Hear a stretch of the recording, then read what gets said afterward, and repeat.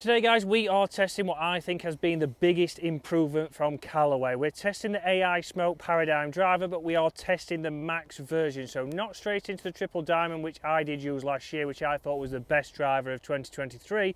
We're going to get this in the hands of a mid-handicap golfer. I certainly think the looks have improved, the sounds improved, the performance has improved, but will it improve this guy's driving? He has got a new driver, but it's still probably the weakest part of his game. Let's see if it's the driver. Well, let's see if it's him. Right, in comes Dave. Well, thanks for the confidence builder, Chris. But I've built you up there, Dave. Got you fired up. I think we can definitely say that it's me, not the drivers. Yeah. So again, here we've got this set at 10.5 degrees. So exactly what his PXG, which he has just got for Christmas off Mrs. Harrison. Again, really enjoying that. He's got that in the nice PXG flatter setting to stop those left shots, which it certainly has done. We've now got the AI Smoke Max.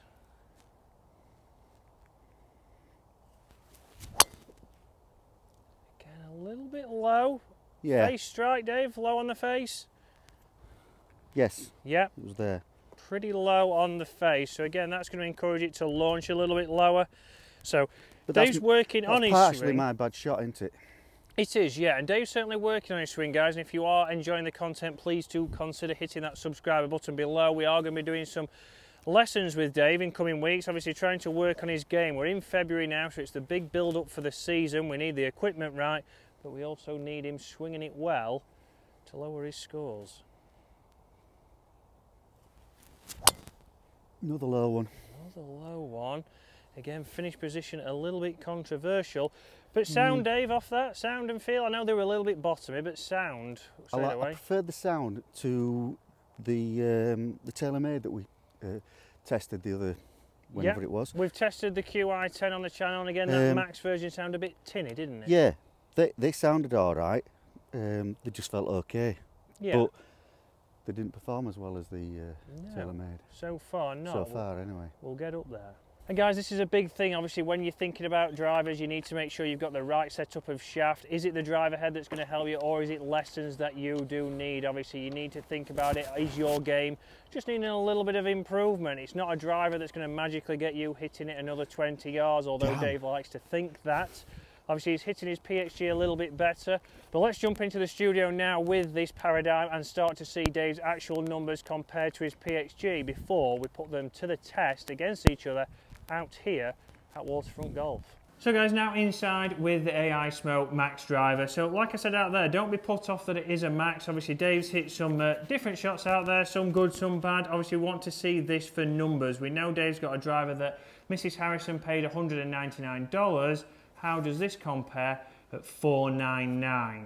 And obviously, Dave, price is obviously a big talking point, not just because you're a Yorkshireman, but in general, obviously, golf's, they have got a little bit cheaper this year, £50 down. They've come down a little bit, but is that price in comparison to what you can pay for last year's model, are you getting that much of a difference? Yeah, so last year's model, the Paradigms have come under, probably just under £300 now, so big differences wise in regards to price. For me, obviously, we talked about looks out there, and Dave, obviously, you prefer this look to last year's Max model, or? Yes, I do. It's a nice looking shelf appeal, especially because the bottom of it looks lovely. Yeah. But down at the ball, I do prefer it. I like the matte bit at the front. Yeah, it doesn't look as a bigger difference between that and the Triple Diamond, does it? No, it doesn't. And obviously looks is something that gives you confidence, if Dave can get confidence with it, but let's put it to the test for numbers now. Let's see how it stands against the PXG, which we'll test back out on the golf course.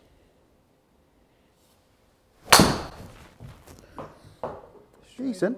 Pretty good shot. Yeah.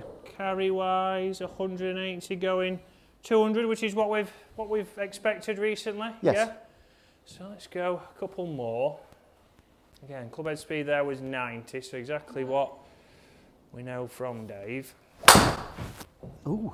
Slightly mis-centered shot, Dave? Yes. Well, let's see what that does for an off-centered hit. So 175 carry, 192. So interesting there. Didn't lose much yardage, Dave, for an off-centered hit. And it's on the course. And it's on the course, which is always a good thing. Again, guys, you'll have seen on the channel, we have done a lot of testing, and we are throughout the year with older clubs and how they compare Obviously, not only price-wise, but performance-wise, where is the change? Strike-wise, Dave? That felt towy, but it's not performed like it was. Towie, 176 carry, 193. So front to back, very consistent Yeah. there. Let's grab your PXG and just get a couple of numbers with that. Because dispersion-wise there, not only front to back, but right to left, they were all in the fairway and all within probably 7 yards of each other. So very consistent there with that driver. And Dave certainly had some different strikes there, just like he did out on the golf course. Is that what you're paying that difference for? Again, we know Dave's driver, the 0311XF Gen 5 PXG, is not too old, but will it have a bigger difference? So a little slip forwards, but let's look at numbers wise. 173. Wasn't the best balanced 190. Strike wise, a little bit off centred.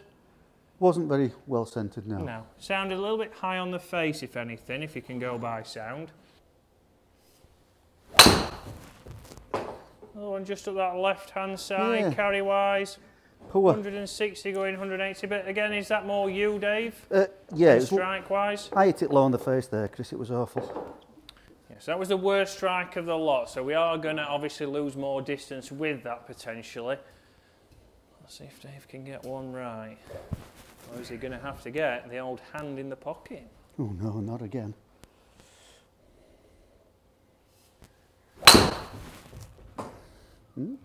All that way today, Chris. Consistent, 170 running to 190. So interesting, guys, that the numbers there is showing that the AI Smoke Max driver, it was actually working obviously better for Dave, but that is a mid-handicapper, that is off-centered hits. He's not probably hit his PXG like you wanted, Dave. No, not at all. So obviously it's then 10 yards difference in it probably with carry in total, but not a good strike as of yet with the PXG.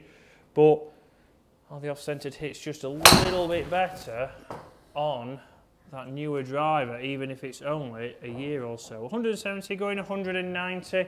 Yeah. So let's get back out on the golf course. Let's put this to a test in its real element and start to see, has Dave made the right decision? Should you go brand new? Should you go maybe a year old? Or like the series we've got on the channel, could you go back a decade and still get a pretty similar distance? So guys, interesting numbers there inside, but back out on the golf course now, which is going to be performing. Again, this is the real test. We want it out on a golf course, out on a hole where Dave needs a good drive. Can we get that? PXG up first. Let's see. Do we get that towering flight? And down the middle. Dave's played a blinder there. Through the tree. Never mind at the tree, but again, good flight there, Dave. A nice little draw. Yeah, came right off the middle.